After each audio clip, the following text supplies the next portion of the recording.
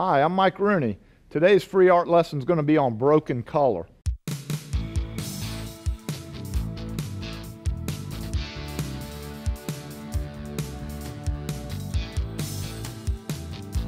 Broken color is a way that you can take a large shape, and let's say you're doing this big painting and there's lots of sky. You got a really high sky, a low horizon line, and there's just tons of this blue. It's a way to break it up, keep it interesting. It's in the tradition of the impressionists because it's broken color. I'm sure that the tonalists did it and all that before too, but it really, really works good for mixing colors and letting the eye do most of the mixing, which is what the impressionists really were after, was to let the eye do most of the mixing. A lot of people want to mix it down here and put it on like they're painting a wall, but this is not a good way to do it.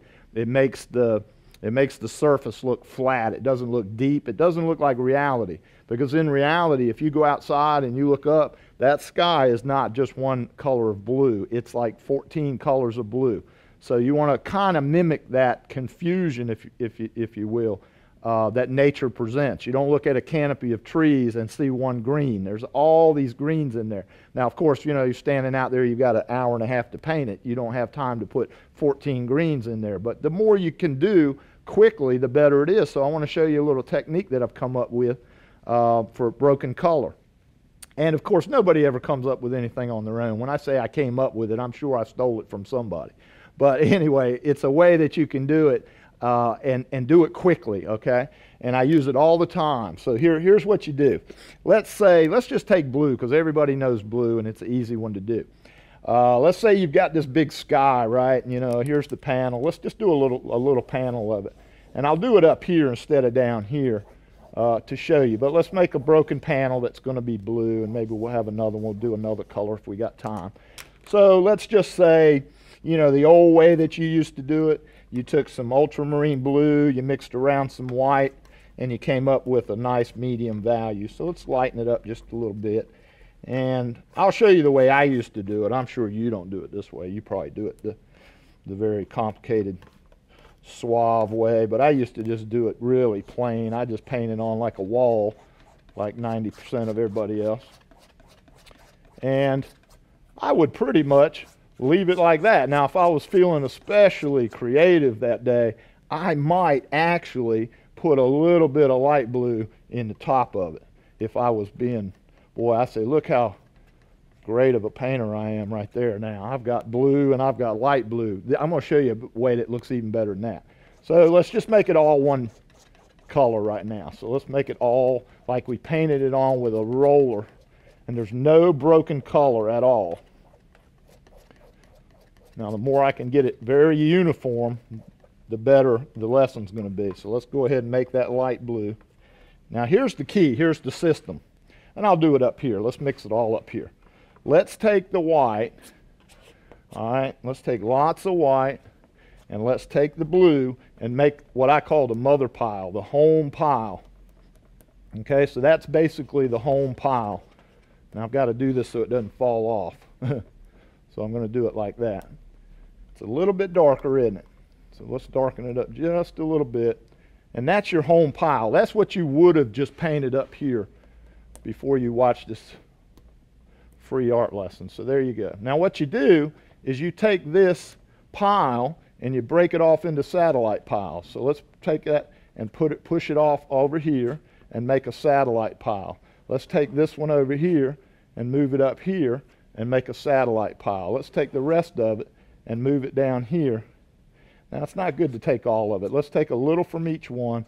You want to still keep that up there. So I want a little bit up there. So there's 3 satellite piles. Now what I'm going to do is I'm going to add a little bit of some other colors down here to these satellite piles and apply it up here in a broken way. I'm going to let it skip and jump and do all kinds of stuff. So basically, in my mind, a good way to think about it is I'm going to warm this one up. I'm going to add, I might cool this one down. Color's all about temperature. Of course, the blues and the greens are cooler. The yellows, reds, and oranges are warmer. So let's warm it up. So what would happen if we added some yellow to that? Now, a lot of people use turquoise. A lot of people don't use turquoise. I use turquoise, but it's basically viridian and white with a little blue in it. So I don't have any Viridian out right now, but I can take a little bit of yellow. Watch what happens. I'm going to take a little bit of yellow, and I'm going to take a little bit of white, and I'm just going to warm up that blue just a little bit. Now here's the key. You can't make this color, you can't make this satellite different in value than this one. This one, when you squint or look through a red piece of plastic or whatever, has to be the same value as this. In other words, you couldn't do this. You couldn't take, this one wouldn't work. You couldn't take the blue. Let's say it started out blue. You couldn't take yellow ochre and do this to it because it doesn't even match. It's not even close.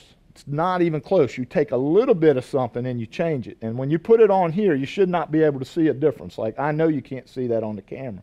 But when you squint, I can't see it up here either. So that means it's very close to this one. It's a warmer blue. So I take this, scrape it all off, and I apply it in a broken way. Now see how I'm doing it with the knife? I'm not trying to cover. I'm not doing it like a wall. I'm not painting a wall up here. I'm doing what's called broken color. I want to still see bits of that blue coming through. So now there's a warmer blue right there. Now I'm going to take this one and I'm going to warm it up with some red, or some magenta would be nice. Watch what happens when I put some magenta in it. Now you see, if I put too much magenta, the value's too different. So I got to add magenta and a little bit of white, which makes what? Pink. Now watch this. I want this value to be the same as that, and I don't want it to be too far from that, because if I put too much magenta, watch what happens. It looks red. It doesn't look blue. So it has to look blue, but it has a little more red. Now I'm verging on going red here, aren't I? So I got to put a little bit more blue back in it. Let's keep it blue. It has to be blue, but it wants to be a purple. It wants to be a kind of a lavender, doesn't it? Now watch this. Oh, that's beautiful right there. I want to keep that. So I'm going to take this off, and I'm going to do the same thing. Oops, kind of lost that magenta look to it, didn't I? There we go. Now look, I'm putting it in holes. I'm applying it in broken color. Ooh, look at that. See, that's why I paint. I'm getting goosebumps up here. When that stuff like that happens, when you do something in it and it looks good up here, that's the exciting part of painting. That's why we do what we do. I'm sure some computer nerd gets excited when he comes up with some code or something. I don't know, but this is exciting to a painter right here. When you get this broken color starting to look real interesting. Now imagine a sky that had that in there. So that's pretty neat. You can keep this concept of satellites going. Let's take what happens if we took a little bit of red. Now watch, I added magenta the first time. Now I'm going to add cad red. Just a little bit of cad red. And look how, when you add cad red, how it looks different than when you added magenta. It has a slightly duller look. It's not quite as pink or lavender as that other one. There we go. Now look at that. Now you won't know the difference until I put it up there. Watch what happens when I put it up there. It's a little grayer, isn't it? It has a little bit grayer aspect. Now when you squint, that whole thing makes a color, but it's actually 4 or 5 colors. So it's a great way to liven up the blue, okay? And you could do that with red or orange or any of these other colors. You could do it with brick. I'll just do a real quick one. Let's say we were doing brick, because that would look neat. A lot of people do a brick wall. They just paint the whole thing the same. Let's do a little brick wall. You take some red, and let's put some green in it. All right, so let's say that's the big pile, the mother pile, I call it, the big mother pile. We'll put that down. Now watch. That's brown, right? Most people, or before you saw this lesson, you would just put that brown down and then for a barn or whatever, and then you'd roll on to something else. Take that and add a little yellow ochre to it. Watch what happens if I add a little bit of yellow ochre to it. I'm going to warm it up just a skosh, and I'm going to lighten it just a skosh. And look at that. Then I can take some orange. I can put a little orange. You just got to make sure that whatever you do, it's the same value. So let's take a little purple. Take a little purple is going to cool it off, isn't it? Taking purple is going to cool it off just a bit. I don't want to get it too dark. Just that little difference. See that little, it's just a little bit darker than the other one, than the first one. Look at that broken color. Oh my gosh. That's so much more interesting to look at than just painting a wall. So I hope you start using broken color on your big shapes. It'll really add interest, and it's like a magician's trick. It's easy to do, but it looks really complicated. I hope you enjoyed that art lesson.